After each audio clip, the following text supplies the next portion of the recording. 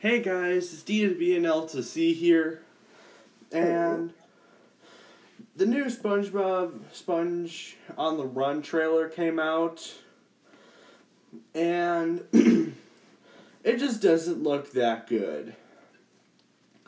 And one thing that I need to mention, the animation looks weird, and I'm usually not one to judge a movie for its animation.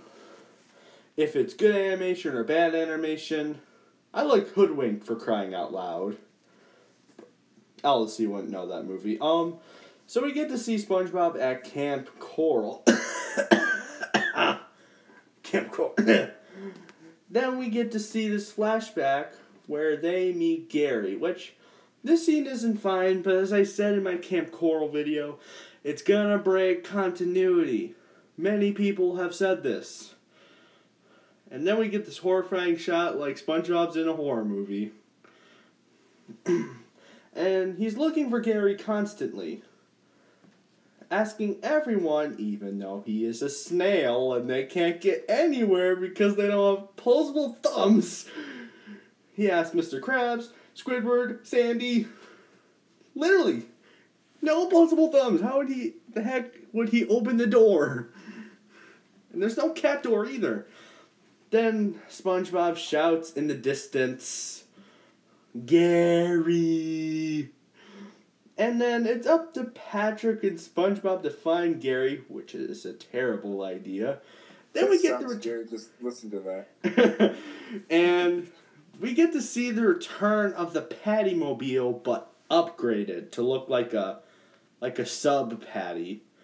Then we get this thing in a bush, which I forget. Then we get to see Atlantic City, which I guess the background is fine, but the CG does not work with SpongeBob, including these fish right here. They look kind of horrifying. It's like you want to take a blaster and start blasting them all. Good idea, D2B. And then we see the scene where SpongeBob is just bidding. I don't get why. And you're probably wondering, does this look good? Am I going to watch it? Most likely. But after this movie, I'm done with SpongeBob. I'm sticking with the original seasons and the first movie. And maybe the second movie. And that's about it. And L to C would want to say something. I might not see it at all. I liked SpongeBob when Steven Hillenburg was still around. Yeah. After Steven Hillenburg passed away, I lost interest in SpongeBob big time. Yeah. And one more thing to mention, Nickelodeon, you may need to hear this.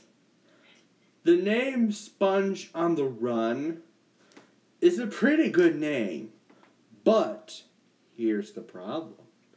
It's already been used before. And you say, oh, D2B, you don't have any proof. Well, I have proof. This mobile game, where it was based off of the second SpongeBob movie, where they're trying to find the Krabby Patty formula, or just collect ingredients. It was kind of like Minion Rush, but with SpongeBob slapped on it. There's your proof, Nickelodeon. So, I know you changed it from Wonderful Sponge to Sponge on the Run, and it doesn't work. It doesn't work.